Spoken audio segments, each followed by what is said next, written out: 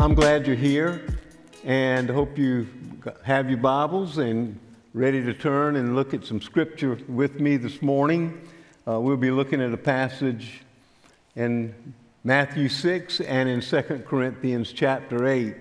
I have some good news for you this morning, and that is today we'll be bringing our series on biblical stewardship to an end. Not that I have exhausted everything we could say about biblical stewardship, not by any stretch of the imagination, but I think I've exhausted you. So we'll begin something new next Sunday. I'm not sure what. I've been praying about that. I hadn't planned on this series on biblical stewardship, but, we were kind of led in that direction in recent days. So I hope that the Lord has given you some biblical material that will be a part of your life of stewardship going forward. I have some heroes in my life, some pastors that I have always looked up to, and I want to tell you about Pastor Dangerfield. Pastor Dangerfield was already an old guy when I first met him as a young pastor. He pastored in a small church in our association here in the Somerville area, actually. He was a bivocational pastor. I think he worked at the Navy Yard for years and years, but pastored as well.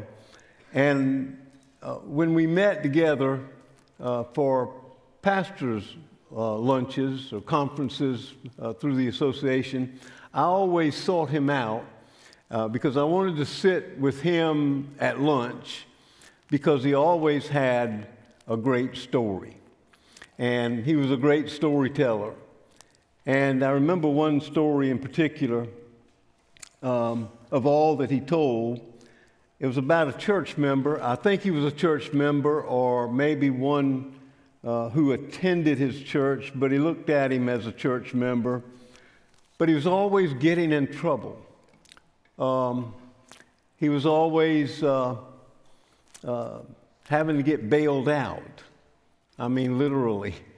On a number of occasions, Reverend Dangerfield would get a call in the middle of the night, and it'd be this guy, and he'd be in jail. He'd gotten in some kind of scuffle or something and thrown in jail, and he would ask Pastor Dangerfield to come bail him out.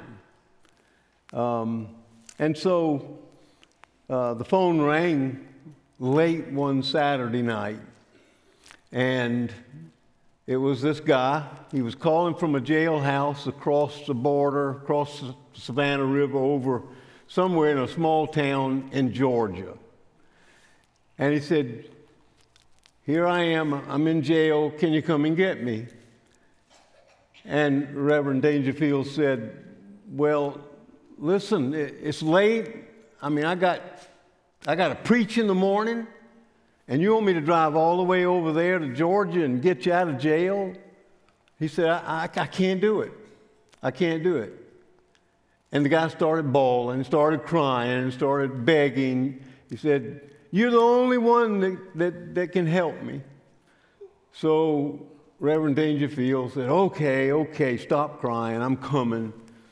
So he headed over to Georgia, 3 or 4 hour drive, in the middle of the night, got there, paid a fine, bailed him out, put him in the car, and they were heading back to South Carolina, back to Berkeley County, I think it was. And so this guy, of course, fell asleep immediately, which Reverend Dangerfield said I was really glad that he did fall asleep because I was afraid of what I'd tell him if he was awake. But he said, I prayed that I could stay awake. And about an hour from home, the guy decides to wake up, and he's all refreshed and ready to talk. And he can see that Reverend Dangerfield's a little upset with him. And so he starts telling Reverend Dangerfield, I know you don't think this Pastor Dangerfield, but I'm really a good guy, and I'm a good Christian. He said, you know what? Trying to, make his case that he was a good Christian. He said, you might not believe this, but I send money all the time to Jim and Tammy at PTL.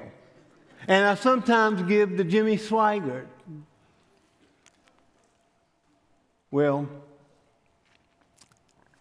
Reverend Dangerfield sitting at the table and telling this story, and we're all eagerly waiting to hear what he had to say to this guy.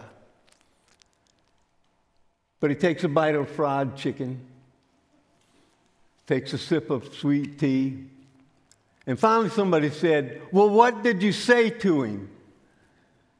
And he was a master storyteller, impeccably great with his timing. He took out a napkin, wiped his mouth, and he said, well, I told that scoundrel that the next time he wanted to get in a bar fight and get thrown in jail, call Jim Baker or call Mike or Jimmy Swaggart, but don't call me.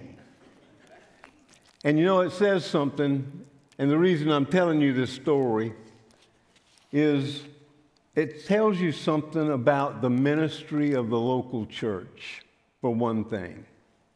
It tells you about the importance of a local congregation. But it also tells you something about what I would call the bankruptcy of the prosperity gospel. And I want to make this point because we've talked so long about giving, about stewardship. I don't want anybody to be confused about where we come from as a church, where I come from as a pastor. And I believe that the prosperity gospel, the so-called prosperity gospel, is a false gospel. If anyone gains from the prosperity gospel, it's those who preach it and teach it and their organizations. One fairly recent estimate of the personal worth of a certain pastor in a certain church in Houston, Texas, was that his personal worth was $50 million. I'm not jealous, okay? I'm not jealous because there is something profoundly dissimilar between that pastor who's still on television. You can see him anytime you want to see him. He's all over cable television. But there's something profoundly dissimilar between that pastor's pursuit of wealth and the Jesus of Nazareth, who said to a would-be follower, the foxes of the field have dens, the birds of the air have nests, but the Son of Man has no place to lay his head. Do you see the difference? The prosperity gospel's false premise is that if you will, by faith, you got to have faith, a lot of faith. If you will, by faith, give a certain amount of money to a certain ministry or to a certain church, you will prosper in health and in wealth in ways that you can't imagine. You'll get rich, they preach, because it's God's will, they say, for every believer, every person of faith to be incredibly healthy and wealthy, though not necessarily wise. It just takes faith. Faith that is demonstrated by what you give to that ministry or to that church. If you listen, they unapologetically distort and twist and take key passages of Scripture out of context. One proponent of the prosperity gospel paraphrased Psalm 23:1 as, "The Lord is my banker, and I have good credit." As I see it, the prosperity gospel is a sanctified version of greed. The same deceit that Adam and Eve fell into when there they were in the garden. We talked about this. They had everything they wanted, everything they needed, except they wanted more, right? Greed. The true gospel is not the gospel of selfish gain of earthly treasures. The true gospel is not the gospel of selfish gain and earthly treasures. The true gospel teaches us to lay up treasures in heaven. In the Sermon on the Mount, Jesus lays out a vision for biblical stewardship that is focused on the eternal rather than the temporal. In a key passage beginning with Matthew 6:19, if you have your Bibles open to this passage, but I want to look at it with you. Jesus said, "Do not store up."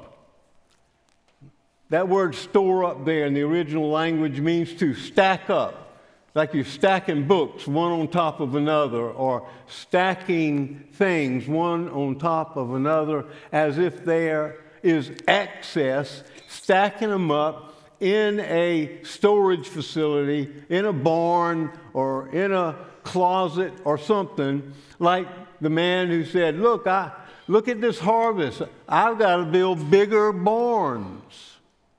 Storing up, stacking up. Jesus said, do not store up, stack up for yourselves treasures on earth where moths and vermin destroy and where thieves break in and steal. In other words, all material things, whatever they are, no matter how valuable they are vulnerable to decay, to destruction, or to thievery. But verse 20, Jesus says, "But store up for yourselves treasures in heaven, where moths and vermin do not destroy, and where thieves do not break in and steal." Now, I think Jesus is teaching us that every act of love, every act of kindness and compassion and mercy and forgiveness, every act that mimics our Master, every act that is done, every word that is spoken that comes out of the character of the Lord Jesus who lives in us is stacking up or storing up treasures in heaven.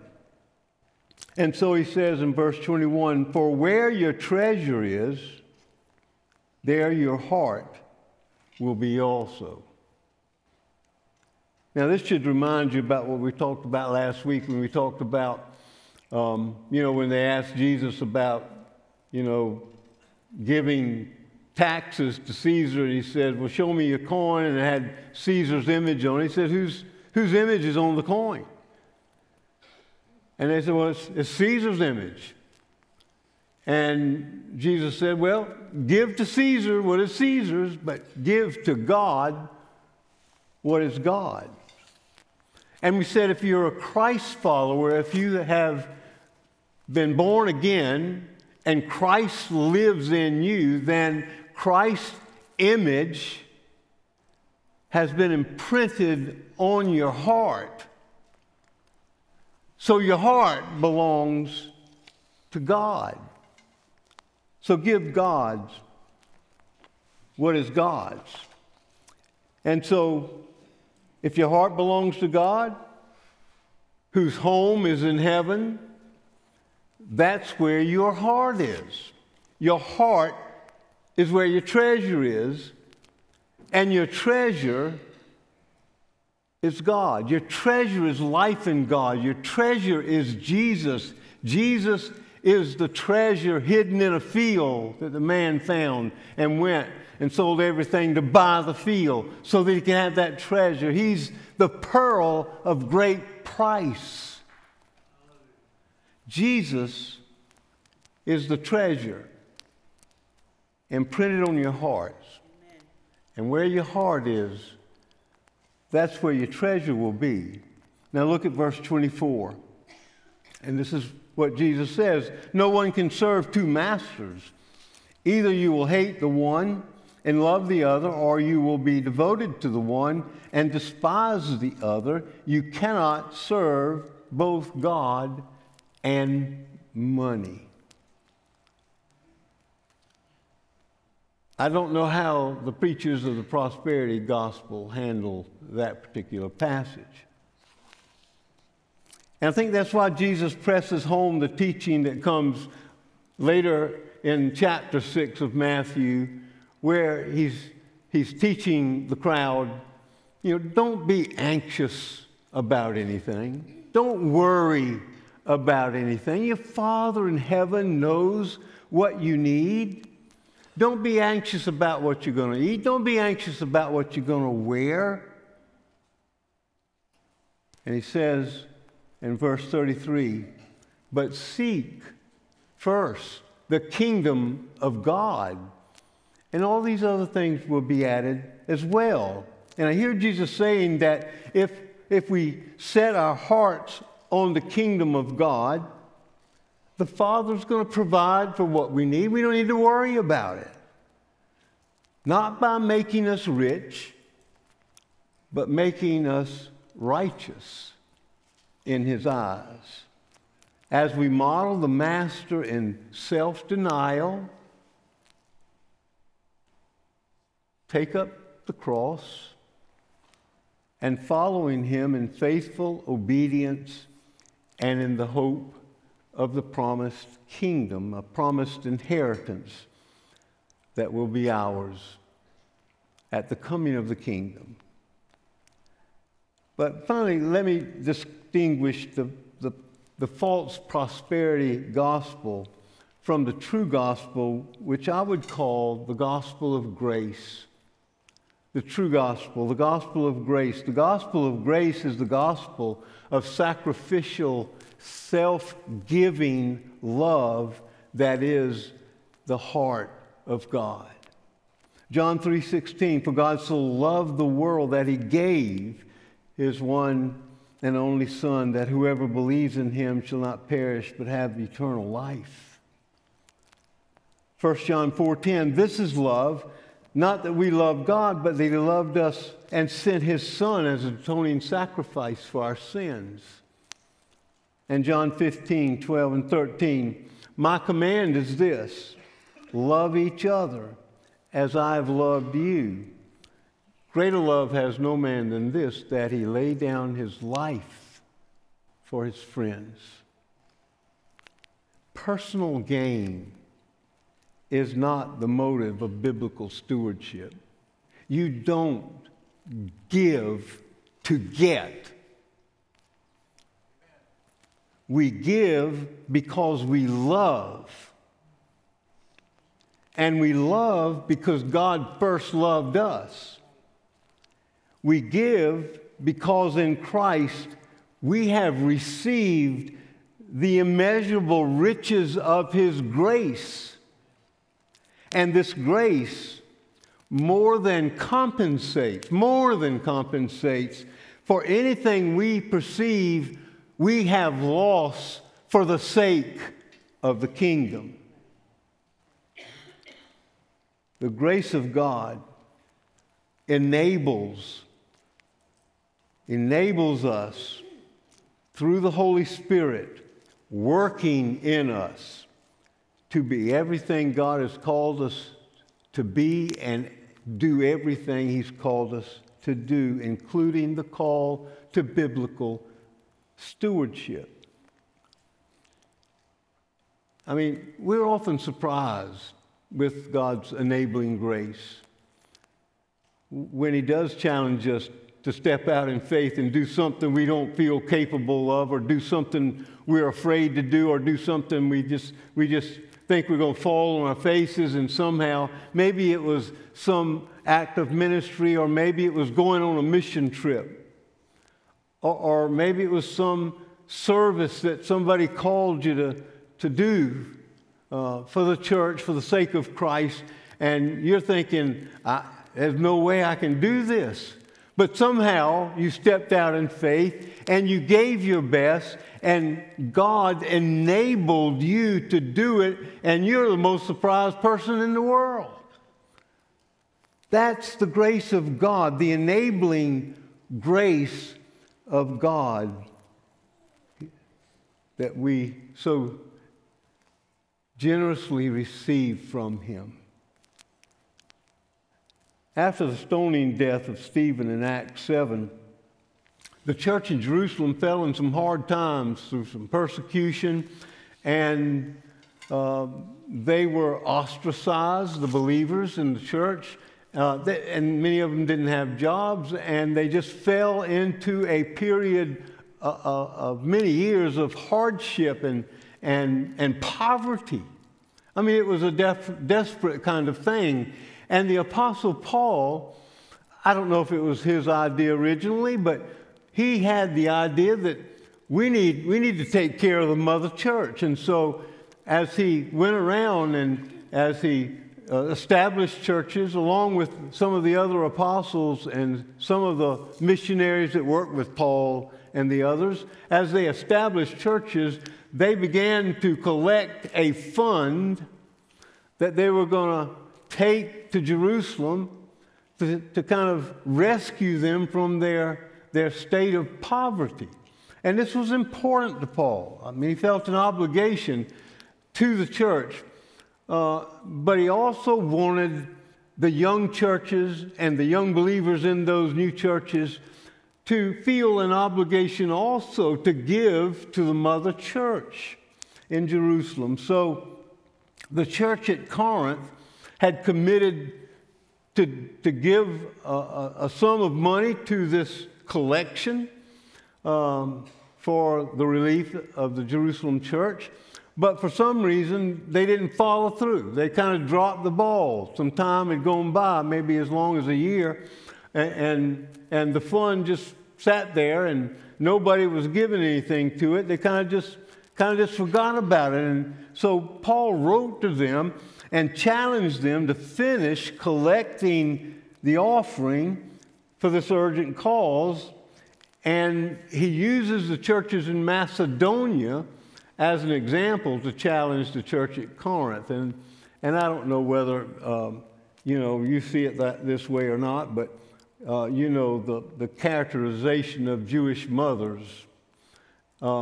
Paul was kind of like this with the church at Corinth, using the Macedonia churches as an example, like, well,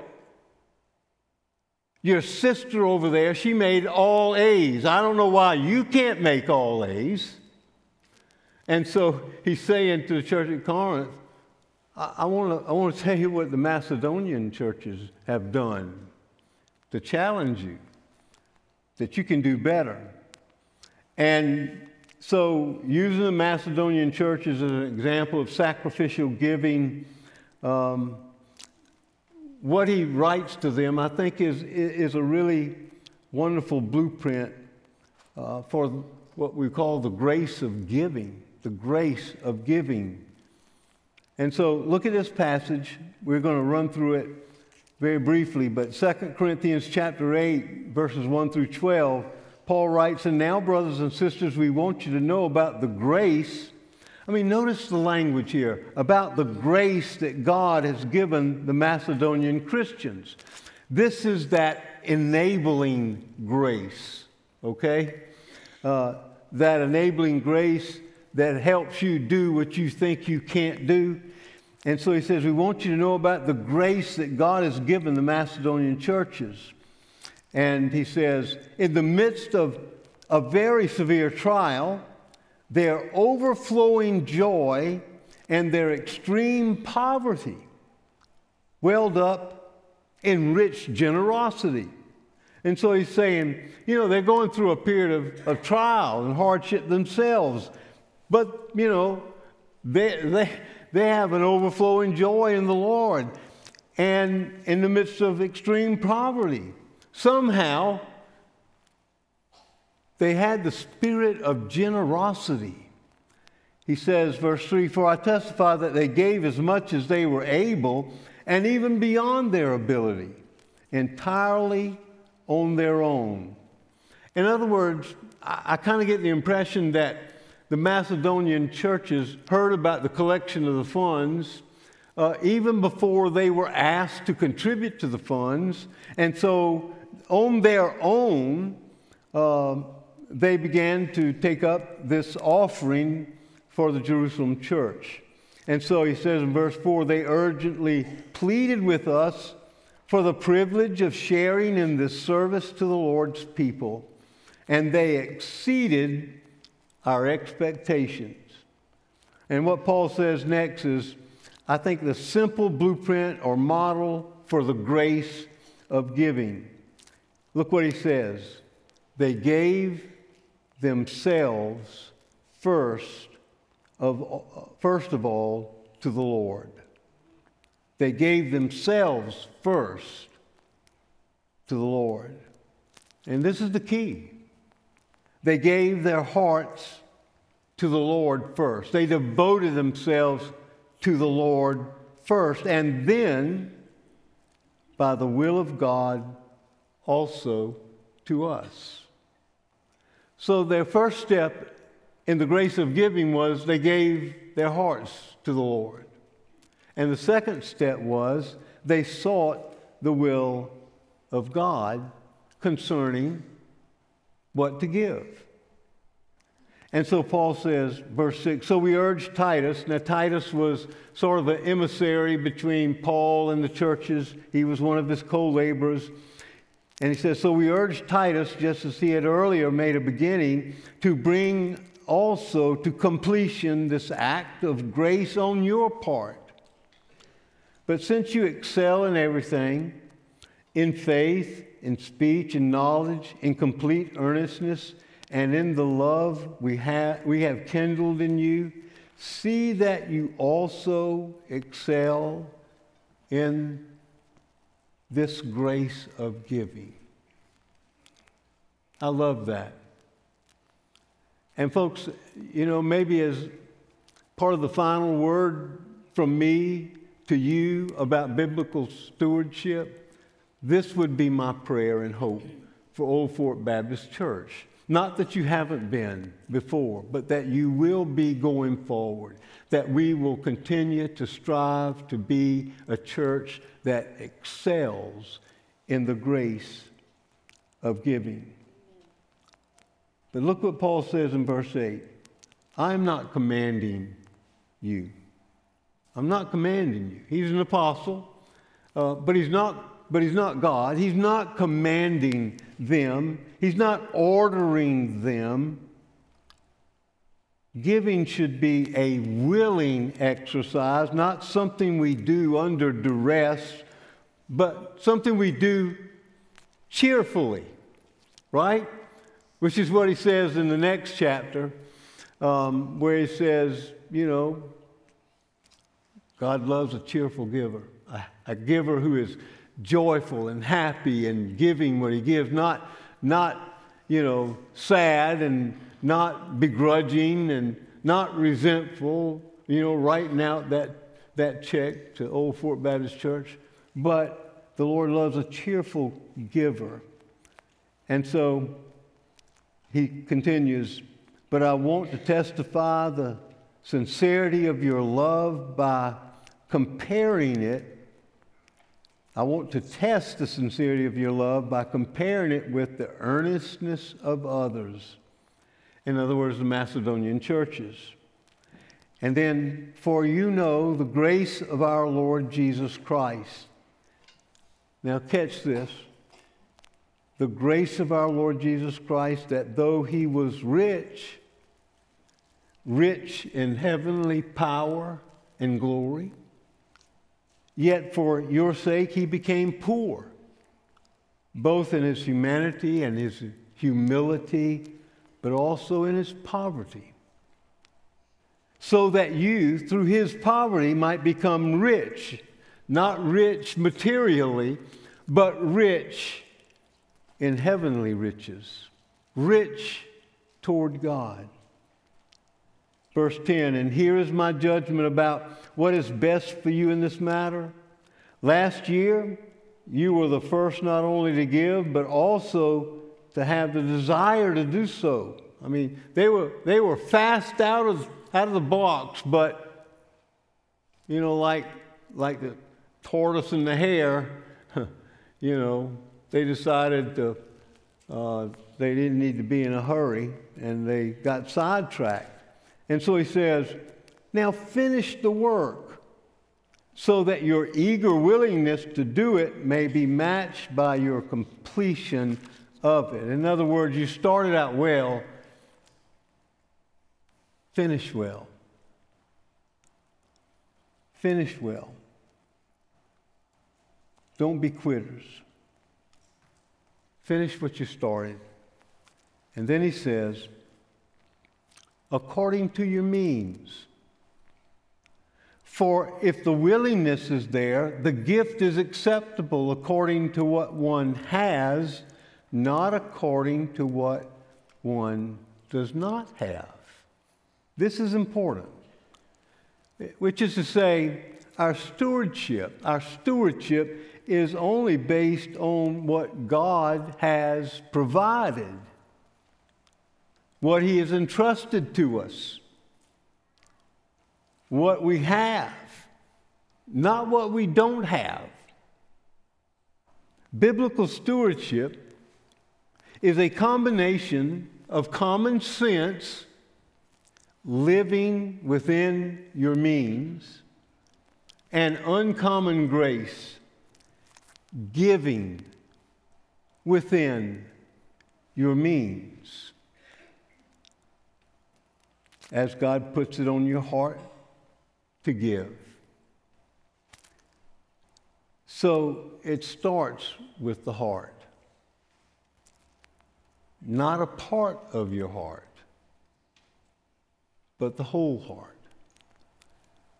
Listen, some of you are tithing your heart.